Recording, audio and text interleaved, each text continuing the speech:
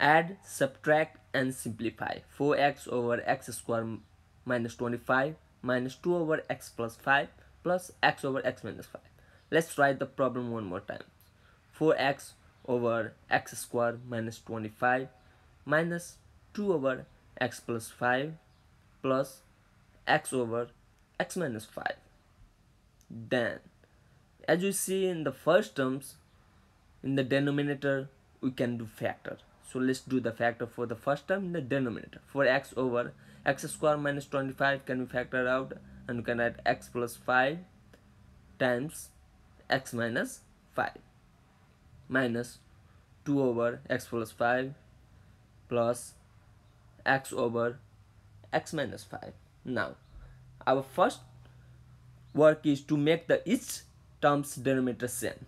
So for the first term we do nothing because it has both x plus 5 and x minus 5 terms, but for the second terms we can multiply both numerator and denominator with x minus 5. So for second time we should multiply x minus 5 both numerator and denominator. Then for third terms we multiply x plus 5 with both numerator and denominator to make each term same denominator. As you see, each term has x plus 5, x minus 5 as a denominator. We take as a lowest common denominator. So we have 4x.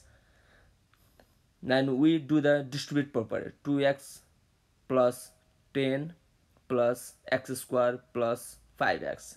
Now we to simplify in the numerator part.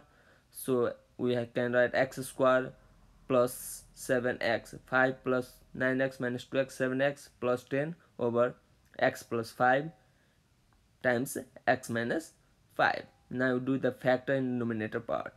So you can do x plus 5 times x plus 2 over x plus 5 times x minus 5. So as you see, x plus 5 and x plus 5 cancel out, so we have left x plus 2 over x minus 5, and this is our answer.